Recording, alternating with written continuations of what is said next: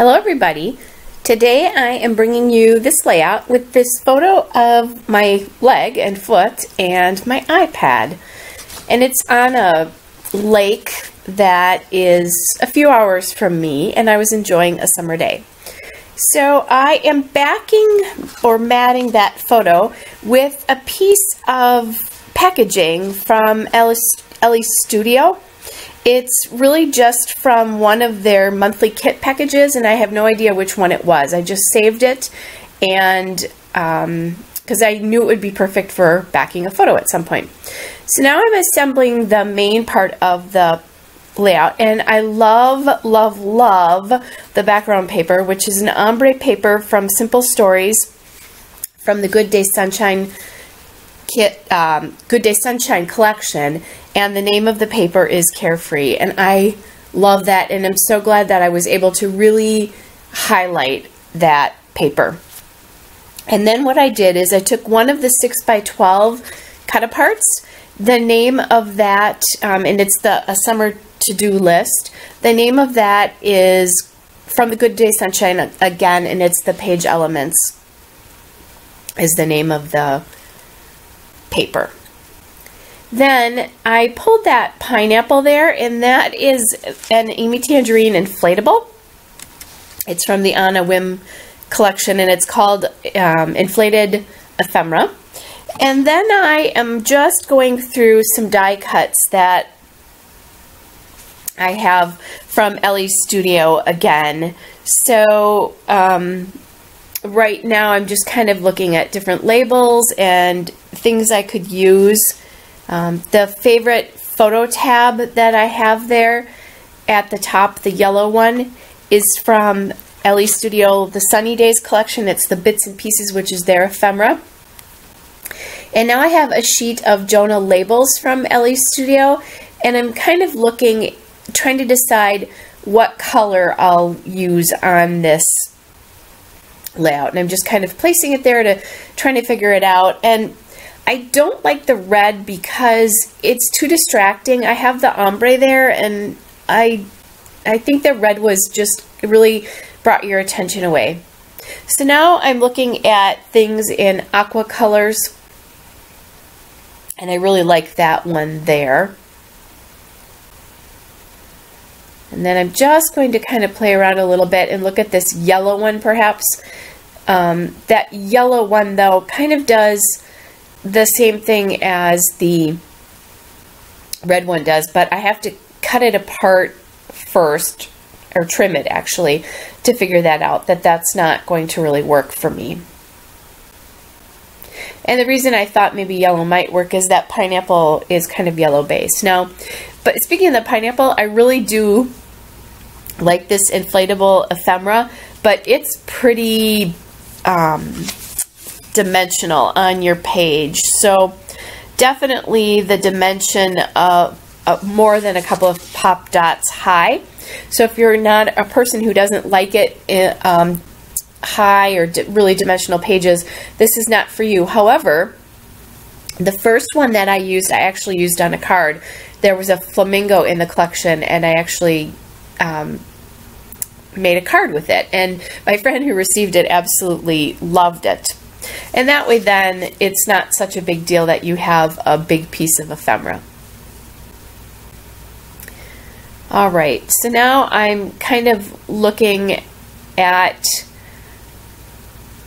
maybe inking a few edges here, because I think some of these things need some definition. For instance, I thought that that label got very lost against the aqua color of the ombre paper that it's sitting on top of. So I'm going to take my Jenny Bolin fountain pen ink, which this ink pad is quite a few years old. Jenny Bolin, I don't even think is doing scrapbook supplies anymore, much less any inks. So I'm going to ink that, and I'm going to ink my photo mat there, and then I'll ink the die cuts as well. And that will just all help everything pop off the page. You'll see I'm coming back and I'm getting the edge of that paper as well too. And it just helps everything stand up against whatever it's mounted on. And I'm looking at this in the my preview screen for the video, and I'm still just loving that paper. I actually have the layout sitting next to me, but it's just so beautiful and perfect for a layout about a summer day. This photo was taken last July. I don't scrapbook in chronological order. I do store my layouts in chronological order, and I store in 3-ring binders, so it doesn't matter. And then when I've finished a year, and I've scrapped everything that I think that I want to for sure, I go back through, and if there's any holes, I just reorganize my layouts so that they flow, so there's no holes basically in the books. All right, so I've committed that I'm definitely going to do that Jonah label with the pineapple there. And I thought about maybe putting like a date or something on that layout. I did want to use that large page element, that 6x12 element, to do quite a bit of journaling. So I'm going to accomplish that, but I thought maybe I would put the date on the label. And really, it's just a vehicle to sort of bridge the gap between the 6x12 page element and the pineapple. That's why I did that label. Otherwise, there would have been some trapped white space there. But in the end, I decided on something else. Now, I also decided that it was looking a little blank on the top left up there. So I went back to my Ellie Studio Sunny Days Bits and Pieces, and I found that Today banner.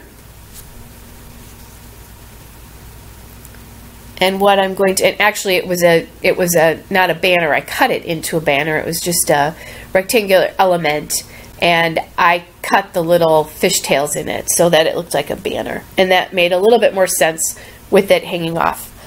And then I found that little word strip with the heart on it that said "these days," and I thought how appropriate that was, because I love summer days, and that's what this was. So that not only served to take up that kind of space with the label there, but it also became the title to my layout, which I think is pretty cool in the end.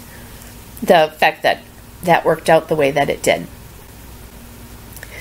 Now I'm still looking because the layout's still feeling pretty flat. I have one main element popped up, but nothing else is popped up. So I'm trying to decide what to do there to get a little bit more dimension in the layout. And right there to my right, I have the Ellie Studio March kit, I believe.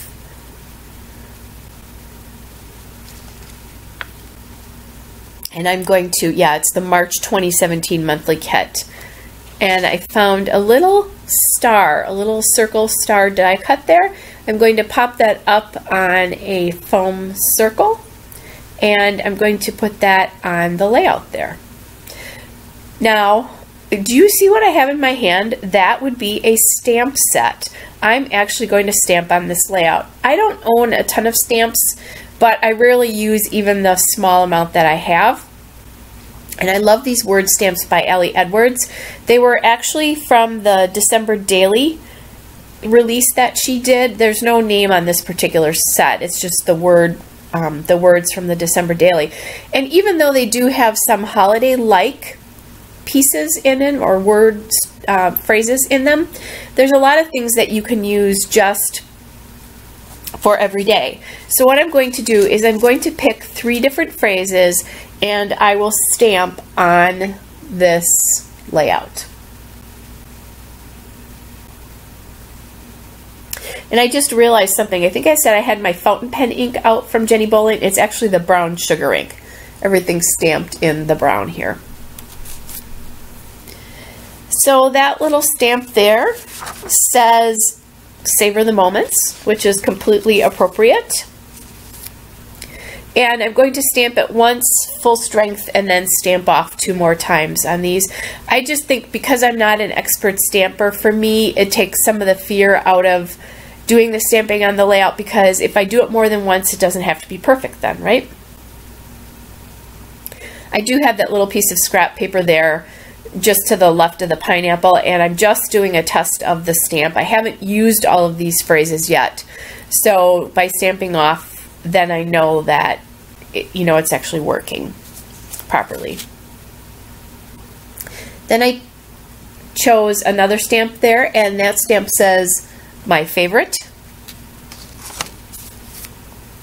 and I like that one quite a bit because I do love this dock. Actually belongs to some friends of mine. I was up visiting them, and I very often like to just sit and read on that dock. Now again, I'm still looking because the layout still feels very flat to me, and I'm trying to figure out what I'm going to do about that.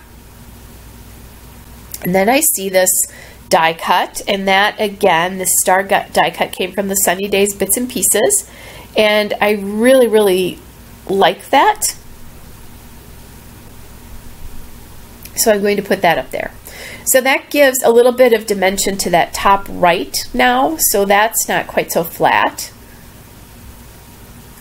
However, it's still not really dimensional enough for me in general. So I'm kind of testing a few pieces here, and I find that one says enjoy the moment, and that came from a Bits and Pieces grab bag that I bought on Black Friday. So I don't know what collection that's actually from. It's always a really good deal when they do that. This is the second year, or 2016 actually was the second year that I did this, where I bought the grab bag. All right. So then I selected a third stamp there, and that says create joy. And that's really important for me. Joy was my word of the year for 2016, so I like getting that word into layouts when I can, because I intentionally created joy last year. So I really, really love how that all looks. I'm going to journal after I shut the camera off, so here's a still shot and a couple of detail shots. Hope you're all well, and I'll be back with another layout again soon. Bye!